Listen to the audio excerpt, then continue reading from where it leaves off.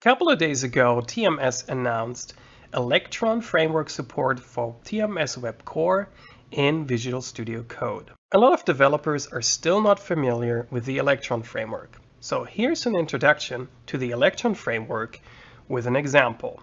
We're going to migrate an existing web client application that exists in TMS WEB Core for Visual Studio Code, and we are going to convert it to a desktop application. That is the reason why the Electron framework exists. It converts web applications to desktop applications on different platforms. So you have one web application and you can create binaries, and by that I mean a real executable on that platform for Windows, macOS, and Linux. And in this demonstration, I'm actually going to give you the proof that I'm going to create a Linux binary on a Windows desktop, and then I'm going to deploy that binary on a Linux machine instead of a virtual machine. And then finally, I'm going to run that application on the Linux system. For this demonstration, I created a copy of an existing demo I showed in great detail. It is the book order application that lists all the books that I published this year. And this application allows you to navigate to the correct Amazon store in your country for the book title that you would like to purchase. I created a hands-on tutorial how to create the design for this page, and I also created a tutorial with the generic classes, generic lists that are being used for this example with a new version of TMS WEB Core that has generics enabled. So this application is a pretty good candidate because it's pretty easy. You have it in your hands. You can download it from the internet. You can build it yourself. And now the step to create a desktop application of this web application is actually a pretty good use case to get a handle of how to use Electron in TMS WEB Core. In order to migrate the existing web application to an Electron application, the easiest way is to use the template that TMS provides. So you go to the TMS repository and pick TMS Web Electron application. This will create an empty application for the Electron framework. After selecting the folder, I can specify the project name. I selected book order Electron example, and I'm going to save the project. Everything is being initialized with one form already being created and one unit already created. I'm going to close this designer and I'm going to delete everything that has been created for me. Also note that we have the package JSON, the man JSON, and the icons for the different platforms already included in the project. So this is the point where you see, hey, this is designed for the desktop and not for the web. And the template also created something for Electron. Another way to see that it is an Electron application that you're working with is the project manager. The project manager gives you the ability to create or compile your application for the different platforms. Supported right now are Windows 32, Windows 64, Linux 32-bit, Linux 64-bit, and macOS 64-bit. That platform no longer has 32-bit support. Just be aware of the fact that you cannot create a macOS binary on a Windows system. This is due to restrictions from Apple and has nothing to do with TMS WEB Core. The next step is to insert the existing design and forms into the project we just created. And this is really just copying the files over into the directory. So I copy paste from the old project, from the web generics project, as I called it, and then I switch over to the Electron project that I just created right here, and I paste everything in there. And at that point, it also is being introduced into the project folder. However, you also need to right-click it and make sure that it is added to the project. That is a step necessary so it gets added to the DPR file. And the DPR file right now does not initialize the main form or the form that we just added. That is code that we need to write manually, and that is usually done by the template, but everything that the template has created form-wise, we removed it, so we have to update that code. However, this is pretty simple. We simply write then begin and we call application.createForm, and the first parameter is tFormMain, and the second one is form main with the name of the instance. So this is the class type, and this is the name of the instance. And of course the unit, and this is why I added it to the project, this is what generates this line. However, and this is something that you have to correct manually, right now form main.pass is derived from twebForm. Electron does not use a web form, it has its own form class. So first of all, we have to add the Electron framework, which is included in weblib.electron, and then we can change twebForm to telectron form. That's it. And at this point, we no longer have a web page in the web browser. At this point, we have a form on the desktop. That actually is all you need to do in order to run and test your application for the first time. Let's go into the designer to check if everything worked.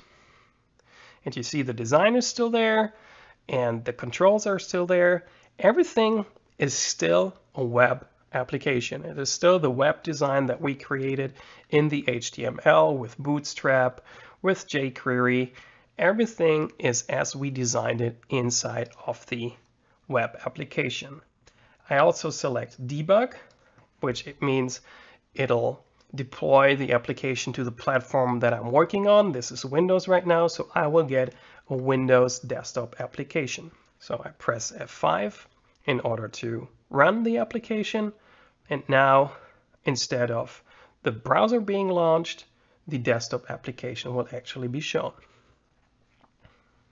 So here's the desktop application. It really is, like you see here, this is a window on the desktop. This is no longer the web browser running or anything like it. This menu bar here is the so-called debug menu bar that is introduced by the Electron framework. As soon as you define your own menu bar inside of your application, and TMS WEB Core has a component for that to add menus to Electron applications, then this menu will disappear. It will also disappear if you do not use debug as a target, but any of the other release targets like release Windows 32 or release Windows 64. So this is just for debugging purposes.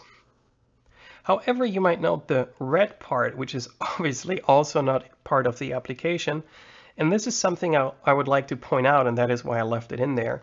We have the Bootstrap reference inside of the HTML, and this is just something that keeps sneaking up if you load Bootstrap before jQuery, because Bootstrap somehow relies on jQuery, and if you don't load jQuery before you load the Bootstrap framework, you get this strange error.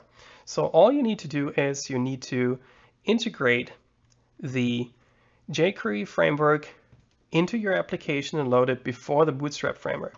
So before we go on, I just insert the HTML code into the form design to load jQuery.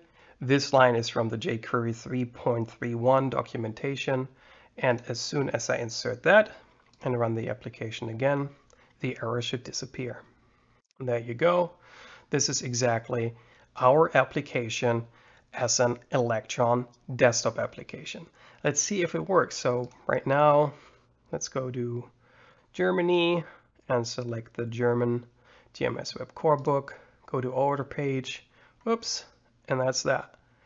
And if we open this, this is actually the web page that is supposed to be opened, but this is something that is also part of the migration. If you look at the code, we have in the source code the line application navigate. And if you transfer that to Electron, it means, hey, open another window and show this URL. However, that window doesn't have any size, no height, no width, so it just ends up being an empty window. This is not something we would like to do. For that, Electron has a different command or method, so to call, which is called Electron Shell, Kind of think of it like the Windows shell that's available, and Electron Shell is something that TMS WEB Core offers. Electron Shell dot. So here you see all the methods that are available, and open external is one of the commands, and you can pass the URL that you want to open externally, meaning in a web browser, because at that point we want to have a web browser again. And if that application or if that command is executed on a Mac PC, the default browser on the Mac system is being opened.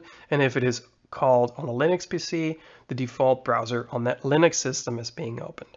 And as I can show you right here, if we run this on a Windows computer, my default browser is being opened that has been set in the Windows configuration. So let's only make a few changes. Let's go to the English TMS WEB Core book in Italy, go to order page, and the web browser is being opened, and it's clearly the Italian page with Italian language, so that works. This is how much work it takes, and I don't even want to use work, to migrate a web application to a desktop application. But right now we only created Windows, so how much work does it really take to create a Linux application? Looking at the project manager, I look for Linux 32 for the 32-bit application, right click, click activate, and that's that. And the developer of TMS WEB Core also added the build activity. So you just click build, and there you have it. The Linux binary creation process is done. Looking at the project in the Windows Explorer, we find everything that TMS WEB Core generates, or the output from the compiler. You find that by default in the TMS Web subdirectory.